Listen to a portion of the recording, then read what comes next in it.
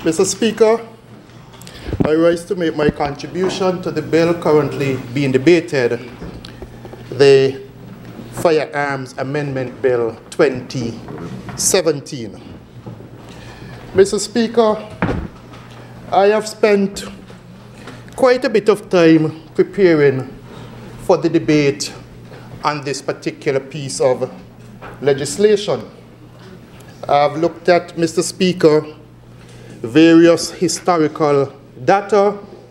I've looked at various facts, Mr. Speaker, and I think for the most part, Mr. Speaker, I'm well prepared to add my own support to this debate, Mr. Speaker.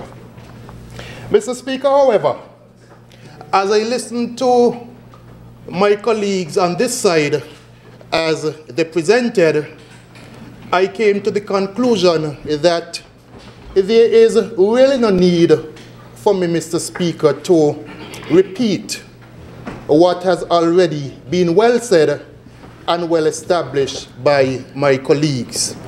I can speak, Mr. Speaker, to the murder rate under this administration, under the former administration, but as I said, Mr. Speaker, that has been well established. I can speak, Mr. Speaker, to several different programs which this administration has put in place to deal with the crime situation, Mr. Speaker. I've heard those from the opposite side, Mr. Speaker, who have stated that this particular piece of legislation appears to be the government's answer to the crime situation here in the Federation of St. Kitts and Nevis. Basically, Mr. Speaker, ignoring all that the government has done. Mr. Speaker, the fact is that you have three branches of government.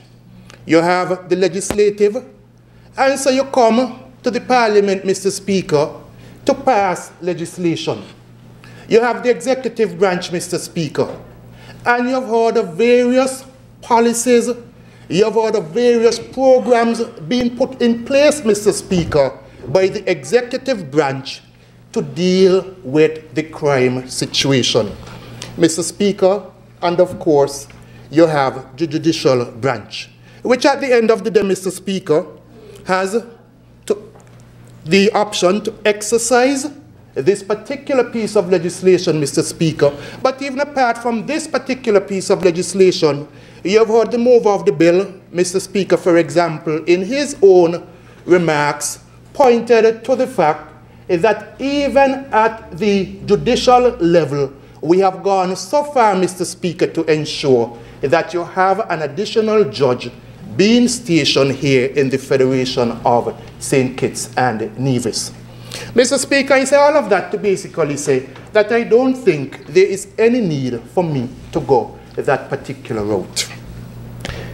As I stand here, and as I contemplated my own presentation to this debate, it has crossed my mind, Mr. Speaker, that perhaps more than anyone else, Mr. Speaker, in this honorable House, when it comes to gun violence, Mr. Speaker, I can speak from a personal level, Mr. Speaker. And so it is from that personal level I will make my contribution to this debate. Today is the 14th of June, and it was just a little over 3 months ago, on the 9th of March, at approximately after 3 a.m. in the morning, I was at home in my bed, sleeping. I was awakened by the sound of 5 gunshots. I got out of my bed and I journeyed into the living room area upstairs of the house where I occupy. I looked through my kitchen window, looked down the road, didn't see anyone, didn't see anything. As a matter of fact, at that point in time, it didn't even cross my mind that some of those gunshots were actually fired at my own home. As I stood at the top of the stairs, my mother, my father, the two other occupants of the house went towards the living room and the downstairs. And it was only when my mother said she is certain that she heard glass shattered that I looked at a window upstairs immediately right over the stairway and realized that there was a hole in one of the glass for the window.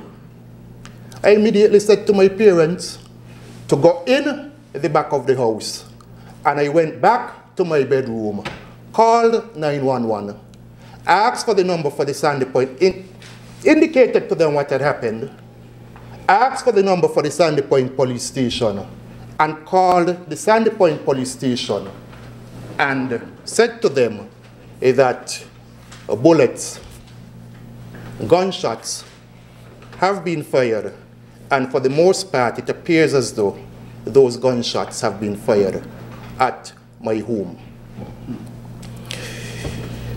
I stayed in my room, Mr. Speaker, until the police came on the scene, and it was only after the police came and in exiting the living room door on the upstairs, I recognized that a gunshot also came through the living room door. Some may ask why that wasn't immediately recognizable. But the living room door also has an inner screen door. And because of the color of that screen door, it was difficult at that point in time to recognize that a gunshot had come through the living room door, Mr. Speaker. Mr. Speaker, I spoke to the police, yes. But as I reflect, Mr. Speaker, on what took place, circumstances, Mr. Speaker, could have been far different than they turned out. And indeed, I give God thanks, Mr. Speaker. By the time I got downstairs, Mr. Speaker, and looked at my vehicle, I also recognized that gunshots also had been fired at the vehicle and also at a window downstairs in the living room area downstairs. Mr. Speaker, I have here a picture of a couch in my living room upstairs, Mr. Speaker. Mr. Speaker, the gunshot which came through the living room door penetrated the couch in the living room and the armrest, went through the entire armrest, Mr. Speaker, and lodged in the cushion itself, Mr. Speaker. The cushion itself, Mr. Speaker, for the chair, for that particular chair, Mr. Speaker. Mr. Speaker, that is a chair from time to time I would lie down in, look at television, persons would come, sit in that chair, look at television.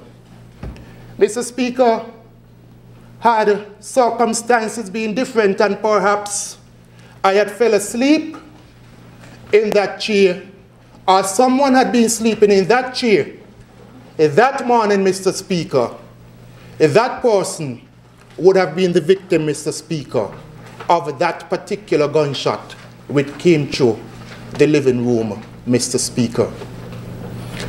Mr. Speaker, the one that I referred to which came in through the window over the stairway, that one, Mr. Speaker, found itself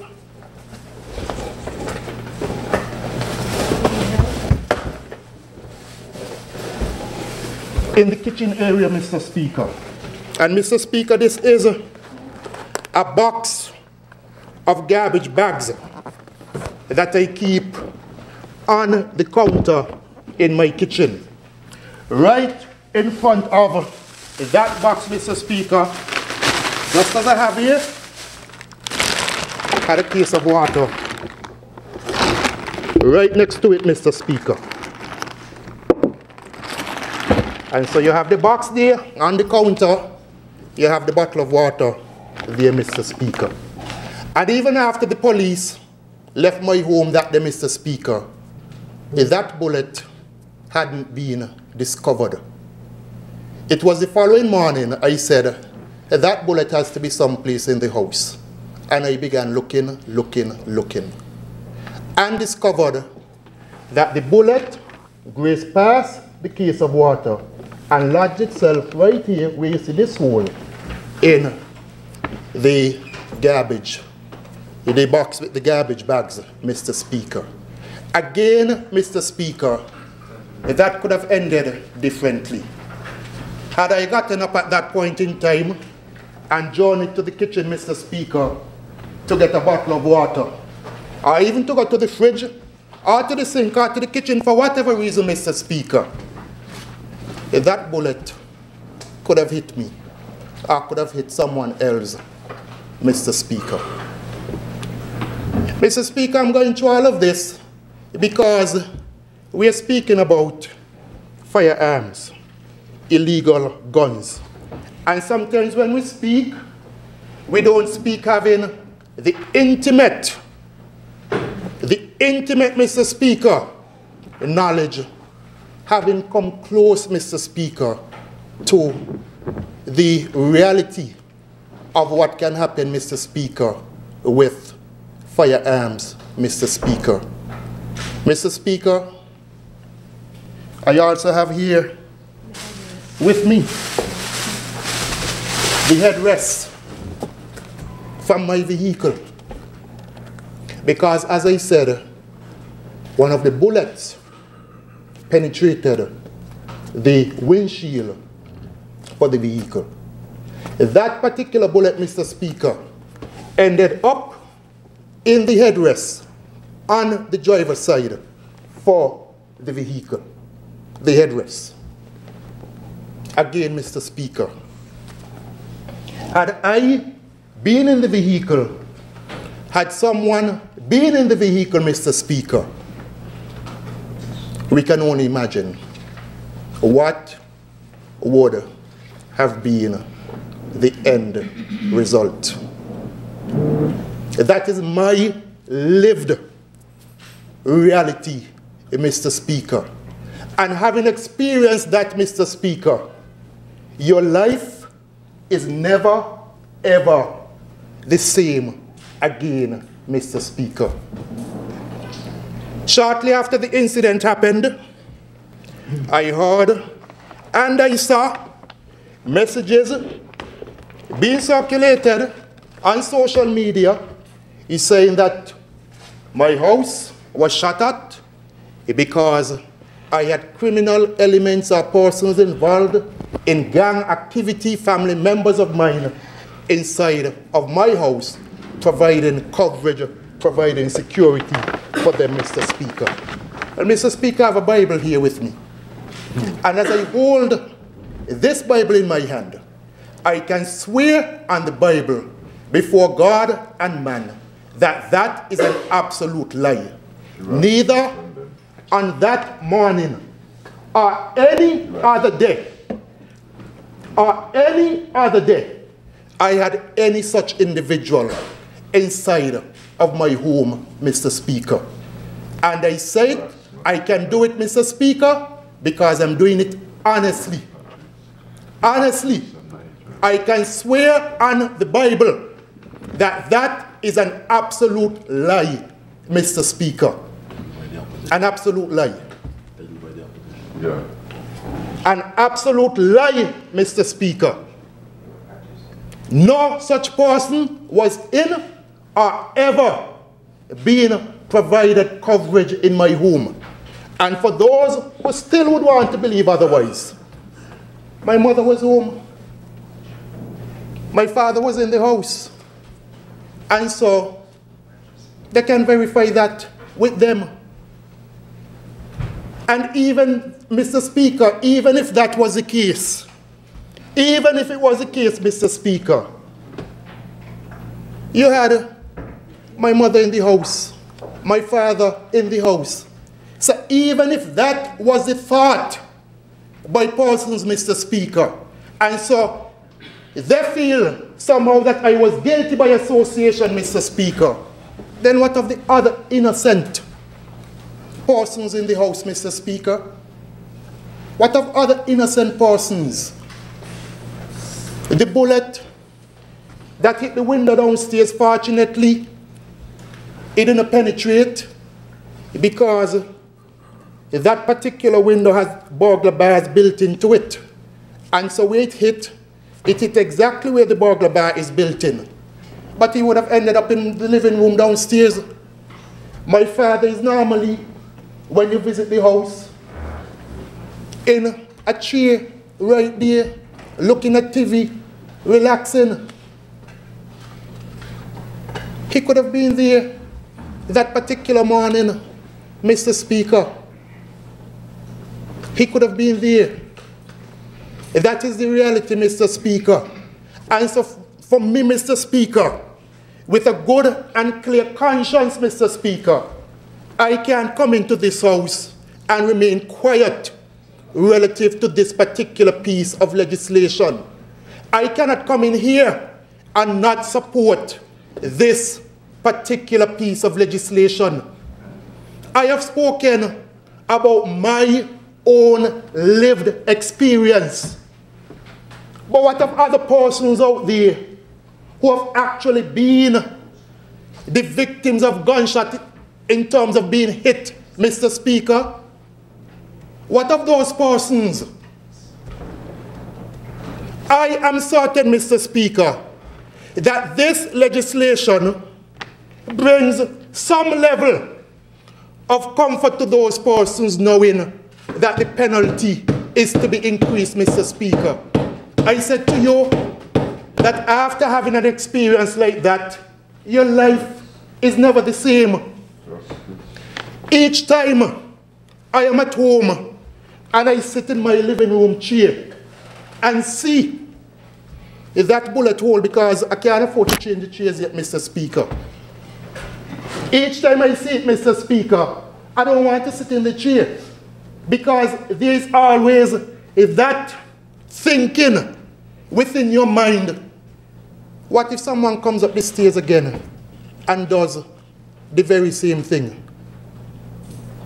I don't think I'll ever be comfortable lying down in that chair and sleeping in that chair, Mr. Speaker, because of what would have happened. Each time you step out of your house, you're very alert.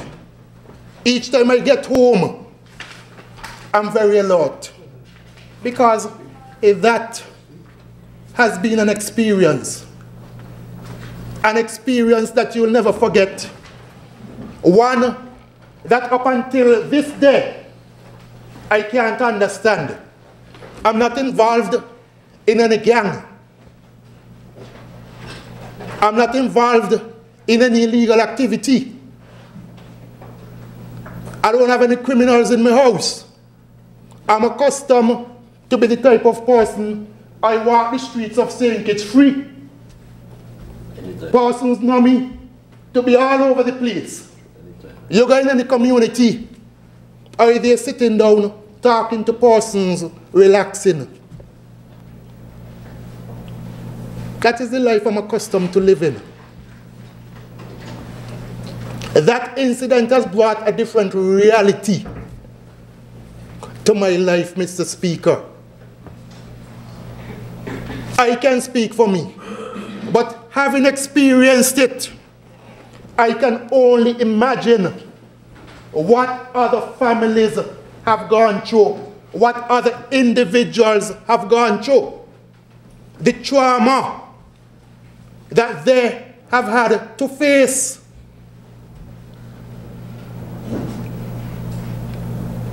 The emotional trauma.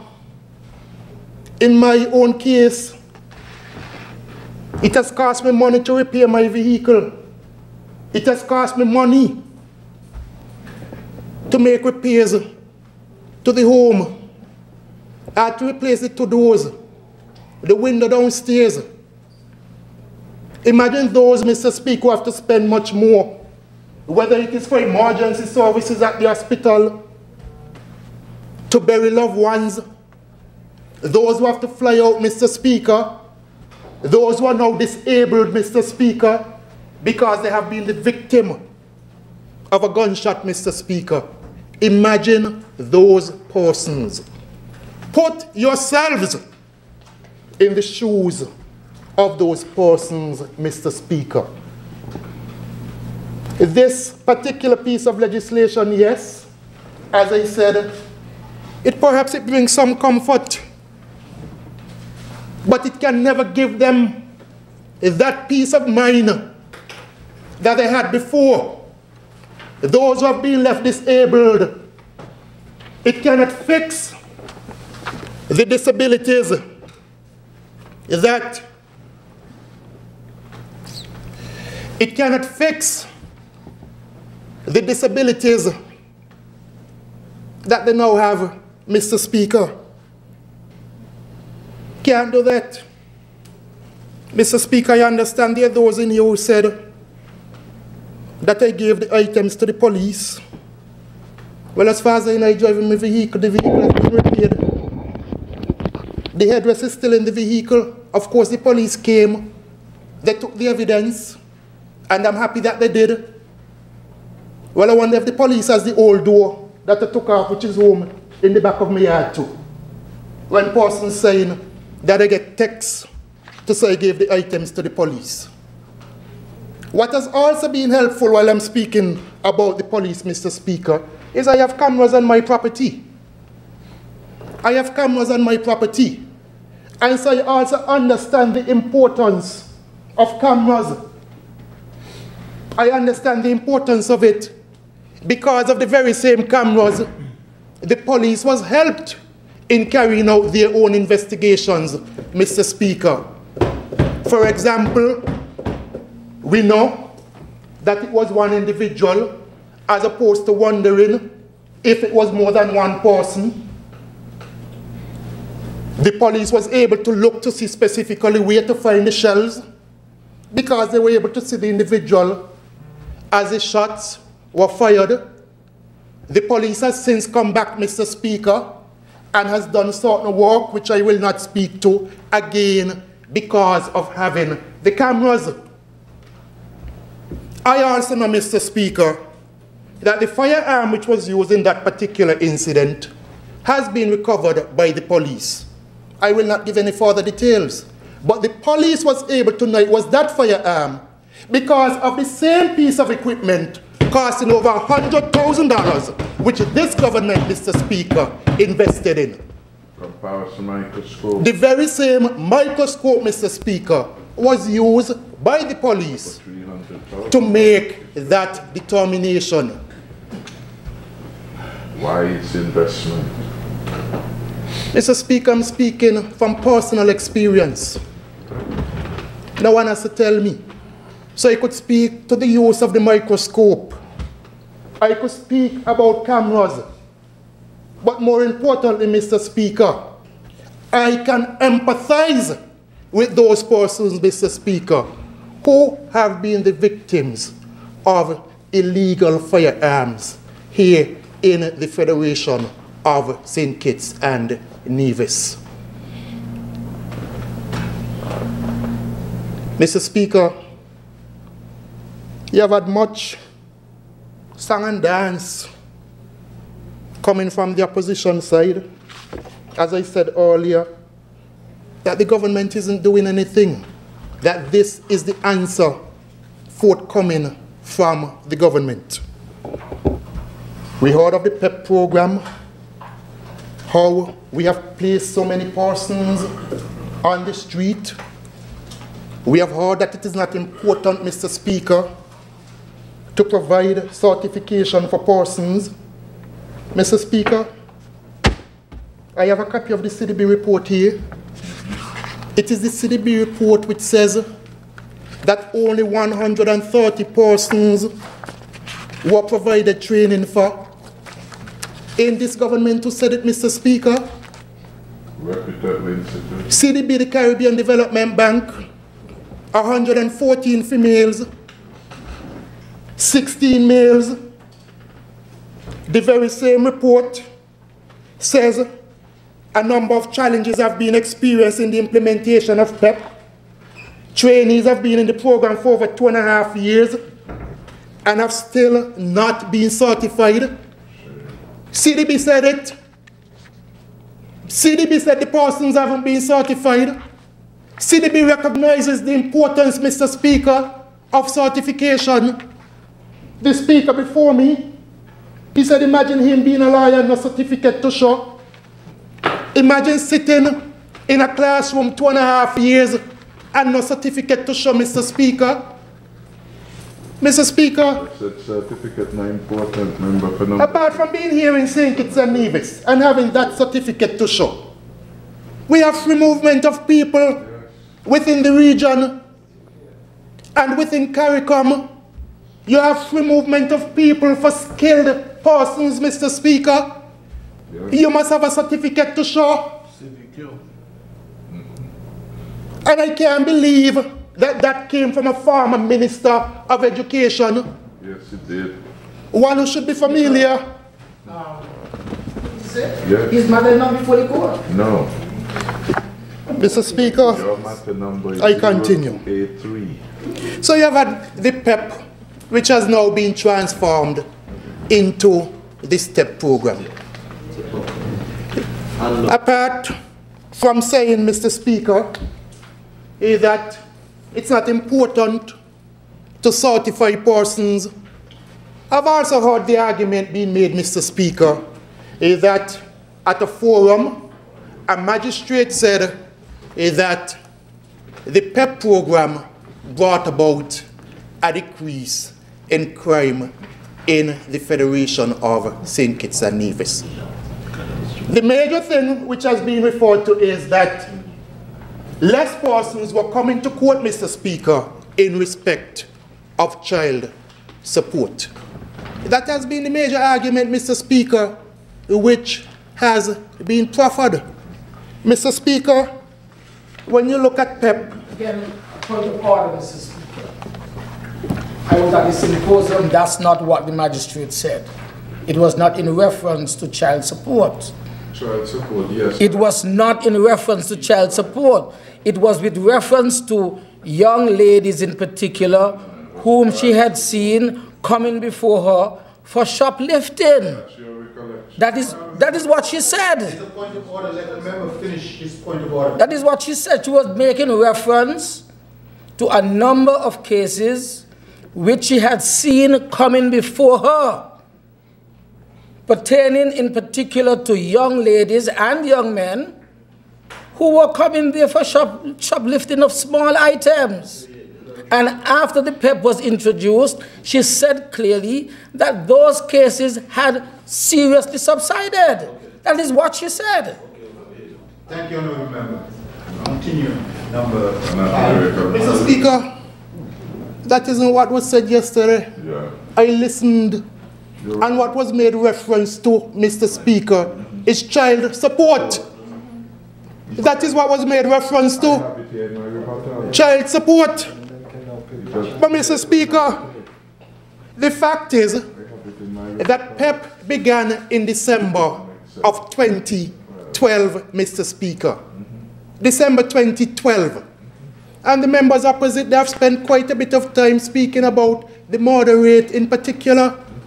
Mr. Speaker, in 2013, the murder rate went from 16 in 2012 to 21 in 2013, and from 21 in 2013, Mr. Speaker, to 24 in the year 2014, Mr. Speaker. That was there. You get the impression from them that PEP brought about this big change in terms of illegal activity, in terms of criminal activity here in the Federation of St. Kitts and Nevis, if that isn't reflected in the murder rates, Mr. Speaker, not reflected. As a matter of fact, by the year 2013 and 2014, you would have had more persons on PEP than 2012 when it began. And the rate went up. The rate went up. That is the reality, Mr. Speaker. So persons shouldn't come in here and give the impression as if PEP caused this big decrease with violent crime here in the Federation of St. Kitts and Nevis. It didn't. It didn't. Mr. Speaker, if I go back to the point about training, the Chamber of Industry and Commerce was interviewed when the CDB was here. The Chamber, the private sector, Mr. Speaker, pointed to the fact that, and I read from page 21 of the report, it was noted that employers were not happy with the output from the training system. Not working. I repeat, it was noted that employers were not happy with the output from the training system.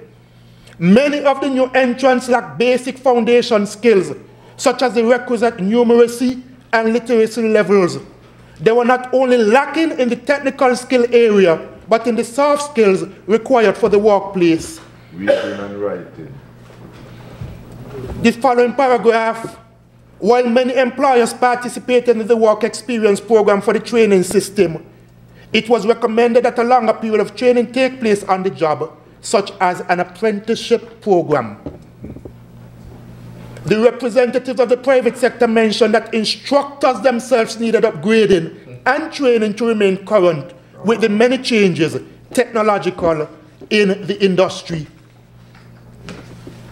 A criticism of the program, Mr. Yes. Speaker. From an independent. From an independent body. Yes. And they have. We have reformed the program. They are arguing that we have reformed the program, when the facts are there to clearly show that the program as is wasn't working. Sure. That is a fact. A fact that we cannot escape from. The very same report says that instructors were not trained, neither were they exposed to TVET or competency-based training, yet were asked to deliver competency-based programs. It's the same thing happening in this house right now. Those who have failed on the issue of crime, Yes. come in here to lecture us about crime and what to do. Very same point, Mr. Speaker. Yes. Persons delivering competency-based training, but had no training in it. Those who have failed, it is what they are accustomed to. Come in here to tell us what to do to deal with the situation of crime. Those who took the murder rate to the highest, the #1 in the world, has come now to say, we had the answer to crime. Yes. Well, I don't know what they did with the answer when they had it. I don't know what they did with it, Mr. Speaker, because the answer was obviously wrong. If they copied it, they copied the wrong answer. They said they have the answer, Mr. Speaker. Mr. Speaker, the report goes on in the appendix to speak about the very same PEP program. PEP, attrition and certification rates as output measures, it says, not applicable, no graduates. Not applicable, no graduates awaiting certification. The next page, involvement of employers in development of instructional delivery materials, no evidence of that. No evidence. Develop a program to train persons. You would think, Mr. Speaker, that you're going to go out into the labor market, assess the conditions of the labor market, and having assessed the conditions of the labor market, you then put a training program in place to meet the needs of the labor market.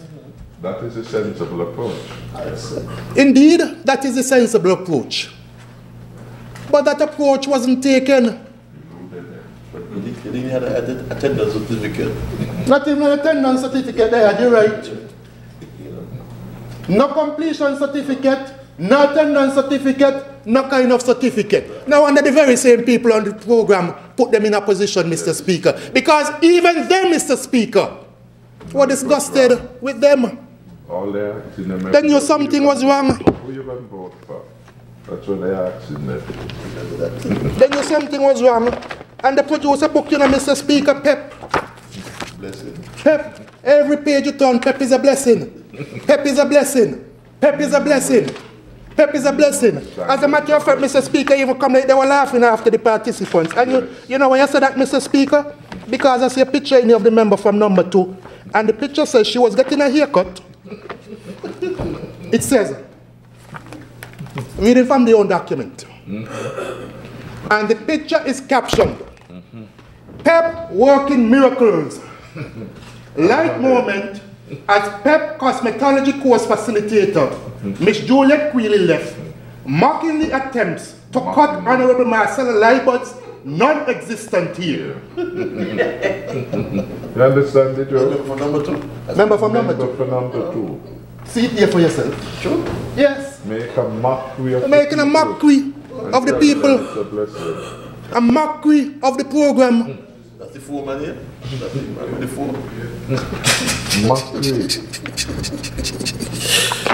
A mockery of the program. Young people looking for opportunities, And hope. looking for hope to upgrade their skills, Callousness. looking for hope. You certify them. Oh, they're unemployed. Looking for hope, and finally when they think there's some glimmer of hope, a mockery is being made of them, teaching them from modules already expired. Modules already expired. So you aren't even teaching them in terms of current practices. That is misfeed. Not current practices, but practices which have long passed, long gone, outdated. Teaching our young people. Backwards. Whether you're in primary school, you're in high school, you expect that when you are taught that you can go out there and compete with anyone, Yes. anywhere in the world, because you have received the best of an education. Imagine you're sitting down in a cosmetology class and you're probably being taught using some kind of outdated method when you have more modern methods available. And it's not, Mr. Speaker, that they didn't have the money. Because the member for number 6 boasted when he left government that he left hundreds of millions of dollars in the treasury. And the police station run down. They ain't just police station run down. Schools. They criticize this CCTV program which we are now putting in. But prior to the change of this government, the cameras that they had installed, the majority of them were not working. They were on the lamppost just for style. Style and fashion. You see camera, you think camera working. When you check the camera, nothing on the camera. Nothing there for anyone to see. They also came in here, Mr. Speaker, they spoke about the REACH program. They also come in here, spoke about the REACH program. They said it's a program they had in place to help young persons, and this government basically dismantled the REACH program, not providing for the young persons here in the Federation of St. Kitts and Nevis. Mr. Speaker, the fact is is that a committee was put in place to look at the REACH program and to come up with recommendations. The committee came back with recommendations, and this is a broad-based committee, Mr. Speaker. We didn't sit down as a cabinet and decide we're going to get rid of the REACH program, and this is what we're going to do instead. The committee members, 19 persons on the committee. Ione Libod-Willett, the former permanent secretary in the Ministry of Education. Eleanor Phillip, senior assistant secretary in the Ministry of Education. She was the chairperson. Dolores Stapleton Harris, vice president, academic and student affairs, CFBC. Pamela Pemberton, director of the Navy Sixth Form College. Grace Laplace, representative of UWI Open Campus. Cicely Jacobs, representative of UWI Open Campus. Clyde Christopher, director AVEC. Palsy Wilkin, the principal education officer for Nevis. Courtney Thompson, CEO TVET. Dwayne Mills, president of the Student Government Association of CFBC. So even students were involved in the process. Camille Wilkin, student rep, Nevis Sixth Form College. Sahira David, youth officer. Tarfrida Rochester, the chief personnel officer. Calvin Edwards, deputy financial secretary. Donna Basu, the coordinator for self. Hugh Heiliger, who is in the gallery, director of institutional development at CFBC. Celia Christopher, director of gender affairs. Dennis Knight, chair of the Education Advisory Board, and who was a former personal human resource manager at TDC. Maclo Taylor, a representative from the SIDF. They came up with the recommendations, Mr. Speaker. Not cabinet sat down and said, well, we feel this should change about the program and that should change. We depended on the advice of persons out there within the education system, persons out there within the private sector. We depended on them, and based upon their recommendations, we made changes to the system. Anyone, whether at CFBC, AVEC, Navy Sixth Form College, someone taking UWI Level 1 program, free to apply to get assistance from the program. And again, when you apply, the decision is not made by any individual here as to whether or not you are eligible. The Social Development Department looks at the applications and make the necessary recommendations. Not any member of cabinet. We are not trying to deny any young person the opportunity to get an education. The committee felt that there were certain abuses and certain recommendations were made to ensure that those abuses discontinue. The program is there and young people continue to benefit from what is now the SAFE program. Mr. Speaker, from time to time, you have heard me refer to the fact that we are now in the process finally, after some 18 to 20 years of having a federal youth policy. When those on the opposition benches speaking about young people, criticizing young people, for 18 or so years, Mr. Speaker, they were working on a national federal youth policy. 18 years. 18 years. So concerned about what is happening with the young people. But not even a national youth policy was forthcoming from the former administration. We now have the draft, Mr. Speaker.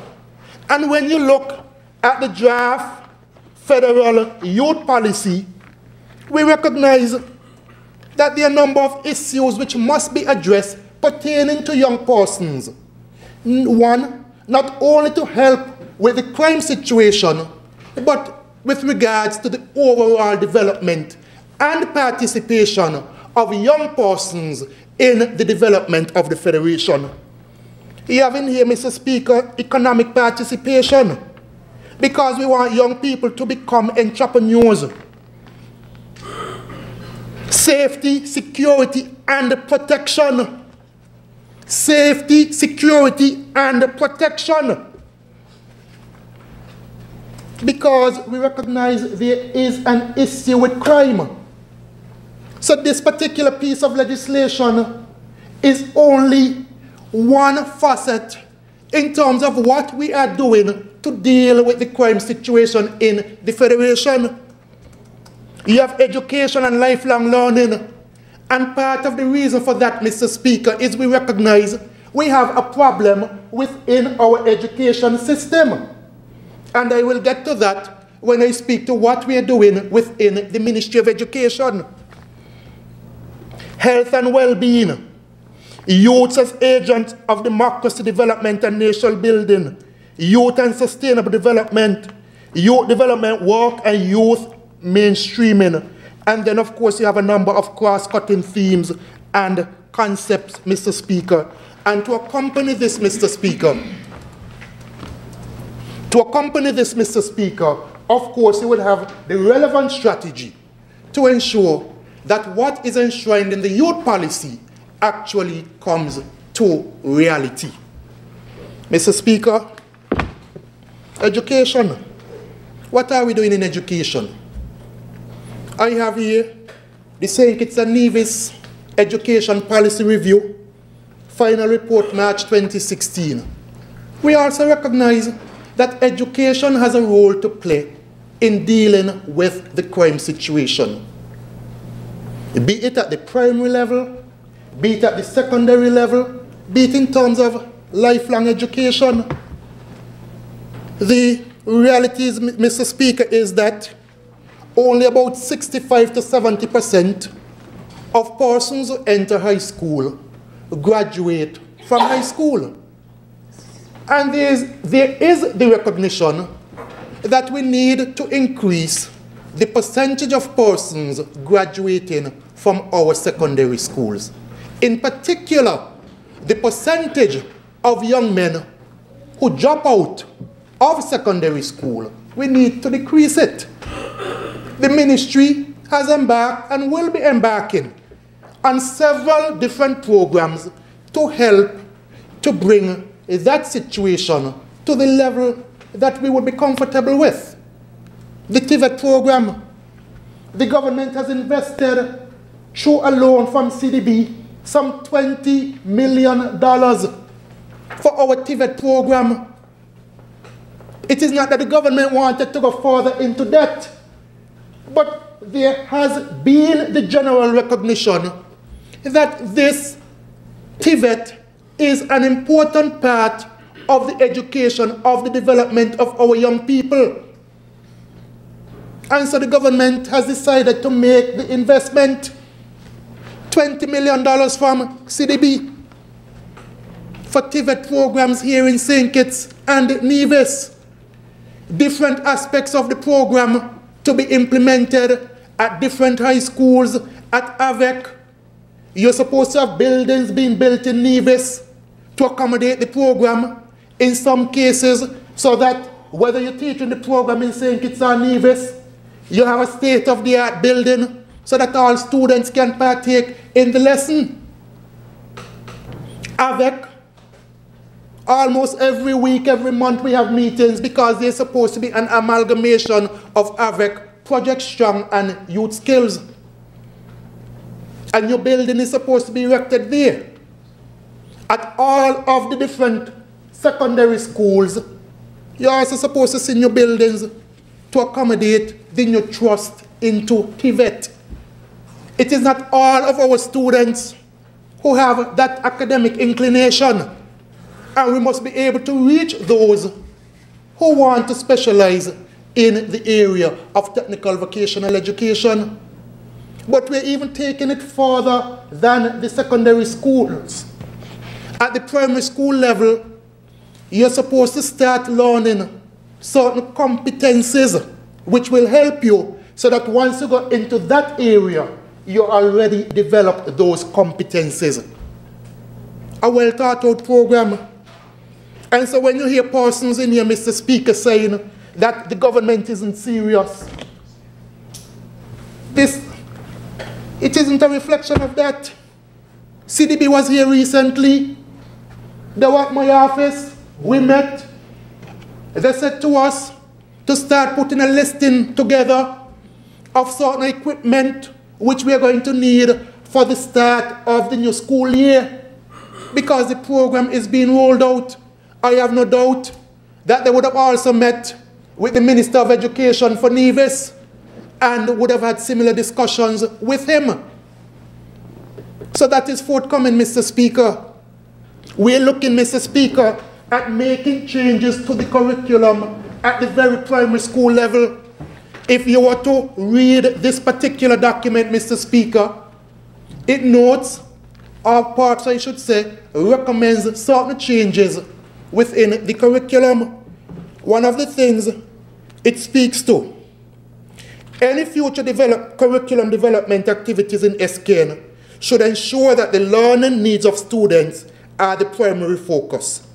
And the first question to be asked in this regard is whether the range of subjects the vertical components provide students with all the skills, knowledge, values, and dispositions they need to become successful citizens of their country and indeed the world. If the answer to this question is no, the country should determine which areas of cross-curricular learning the horizontal elements should be incorporated within the curriculum structure. It goes on. Should the Ministry of Education adopt this recommendation, it is critical that broad consultations are conducted so that areas of high priority specific to SKN are identified. Because of its small geographic size and population, the country may consider, for example, that national identity is a key priority, or because of the emergence of a gang culture among the nation youths, there may be a need to focus on appropriate civic behavior and civic responsibility. It is important that these priority areas be determined within the social, economic, and political context of St. Kitts and Nevis. That is a recommendation that we're taking on board. Starting to teach certain subjects at the primary school level, subjects related to culture, so that our people from a very early age recognize who they are, recognize their own self-worth. We believe that when you put a value to yourself as an individual, you in turn will value the life of other persons. You will value the life of other persons. That is what this government is embarking upon. We intend to change the culture. The point has been made that this crime situation is one that we inherited. It didn't happen overnight. It didn't begin in February of 2015. It began long before that, from 6 murders back in 1995 to a high of 34 murders, I think it was in 2011. By the time we took office, Mr. Speaker, in 2015, you had some 10 murders already committed in the Federation. Not so much, not so much. If I'm wrong, correct me. Not so much. But some 10 murders already committed by the time we took office in 2015. That is what we inherited, Mr. Speaker. And we are not shying away from the problem. We are not pretending that the problem does not exist. If we were shying away from the problem and pretending that the problem does not exist, we would not have increased the budget for national security to some $72 million or thereabout. We would have decreased the budget and pretended that there's no problem. But we can't shy away from it because people in St. Kitts and Nevis, they're living it. And they expect answers from the government. They expect answers. And we are trying to provide the answers to deal with the crime situation. Just about every single thing that the police has asked for, the police has received. I don't think that cabinet has met more with any other ministry or department than persons from the police force. Always having meetings with persons from the police force, evaluating what it is they're doing, finding out what additional resources are needed. Mr. Speaker, sometimes you got cabinet Monday, next thing you get a message to cabinet again some other day in the week to meet with members of the High Command. Saturdays, Sundays, late evening, meeting with members of the High Command from the police force. We recognize there's a problem. We are not burying our heads in the sand. We are not saying there's a problem, but it's going to solve overnight by itself. In this particular piece of legislation, Mr. Speaker, it is not the solution to the crime situation, but we are saying to those who have been caught with illegal firearms that you must pay the price. After we have given you all of the necessary tools, we have provided training, whether through the PEP program, the STEP program, or we have made the TVET program available in the schools. We have given you the SAFE program at CFBC. We have provided monies at Development Bank for young persons interested in going into business. We're giving you all of the necessary tools to develop yourselves and to live a life that is crime-free. We're doing that for the young people, giving them opportunities. And we're saying, having given you all of those opportunities, having given the necessary resources, if you still decide to go that way, then you must pay the price, because you're wasting the resources, you're wasting the opportunities which have been given to you. Honourable Member, time has expired.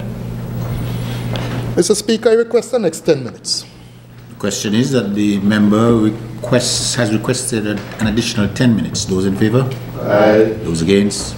The ayes have it. Giving them all of the resources, and having given them the opportunities, having given them the resources, if they squander it and decide instead to go to crime, then you pay the price for it.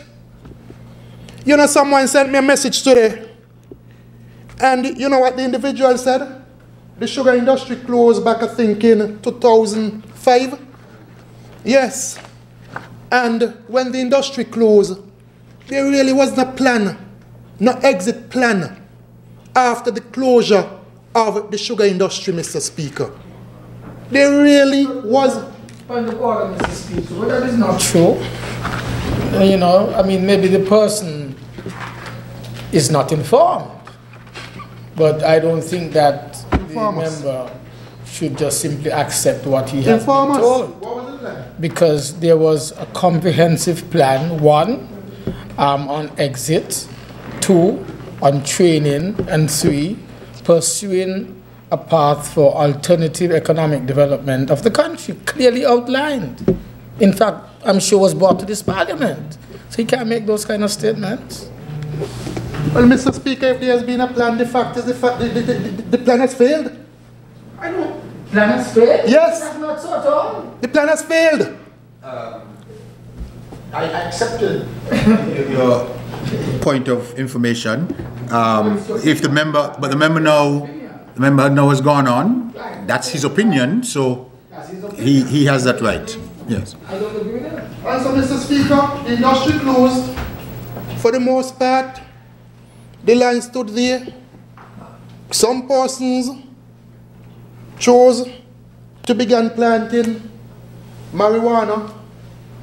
And so that for them, Mr. Speaker, has become their way of life. 1,200 was put. Pardon? 1,200 puffed.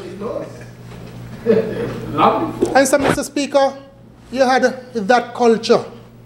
That culture developed, Mr. Speaker. I don't agree with that. And so, Mr. Speaker, a large part of what has happened is the failure of the former administration. The failure of the former administration. Sugar industry closed, and for the most part, you had persons being left jobless. Persons being left without any form of employment. That's not true, brother. I don't expect you to say it's true. Ain't much things that come in here and say it's true. The facts are there. This parliament has the record. Remember? I don't expect you to say it's true. A court said you're a stranger to the truth. A judge. So I don't expect you to say it's true. Failed the people, the young people in particular, Mr. Speaker. And then come in here to pretend to so care about young people. Come in here, come talk about the prison. As if the prison just built. As if the prison just get overcrowded. Prison ain't just built. Prison ain't just get overcrowded, Mr. Speaker. All of a sudden you're in a position now, you care about the prison and the condition at the prison. But what did you do when you had the opportunity to do something about the prison? What did you do relative to the prison when you left the millions, the hundreds of millions of dollars in the treasury? Nothing. But you now care about prison and reforming prisoners. St. Paul's police station, I have the pictures here, dilapidated, right around the corner from where the former Minister of National Security lives. Right around the corner from him, dilapidated. You can't believe you had police officers occupying that building. And then you come in here, you're concerned about police officers and the welfare of police officers. Mr. Speaker, action speaks louder than words. Action. The sick out report. The sick out report? Remember, for number one, say he hide it. Action speaks louder than words, Mr. Speaker. And your actions should have spoken to the public that you had a concern about law and order in this country. Your actions didn't reflect that. But at this point in time, perhaps you have repented. You have repented. You feel that you have ideas to offer. Bring the ideas forward. Bring the ideas forward. And let us work together to deal with the crime situation. If you're serious about it, bring the ideas forward and let us work together to deal with the crime situation. It is an invitation that all of us over here, we have offered. An invitation we have extended. An invitation that we are serious about. Bring the ideas forward and let us work together in unity to deal with the crime situation. Mr. Speaker, as I said when I began, sometimes our reality is shaped by our own personal experiences.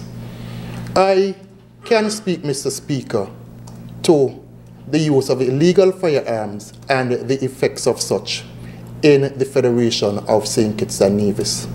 And so if for no other reason, Mr. Speaker, I wish this bill safe passage through this Honorable House. May it so please. Stay up to date with news, programs and activities of the government with SKNIS. Like us on Facebook. Listen to us on SoundCloud.